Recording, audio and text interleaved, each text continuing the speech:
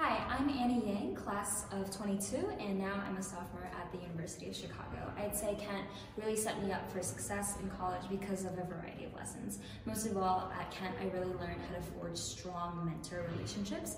For example, my physics teacher, Dr. Green, and all of his book recommendations were what really got me into embedded energy and climate issues in the first place. And now this summer, I'm actually working at a renewable energy firm.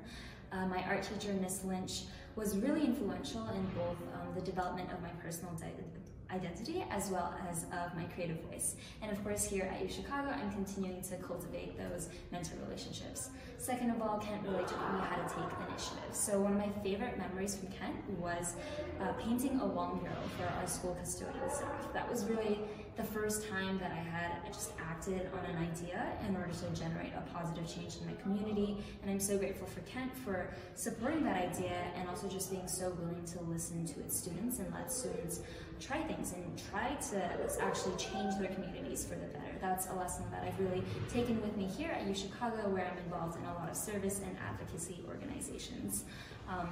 But more than an institution of learning, I would say Kent is home. What I actually miss most about Kent is just the physical place itself, the beautiful backdrop of the Appalachian Mountains and the way that the fog settles in the valley. In my completely unbiased opinion, Kent is the most beautiful place in the world. I like to describe it to my friends here like a kind of Narnia, this magical, transient place that I think I'll always carry with me in my heart.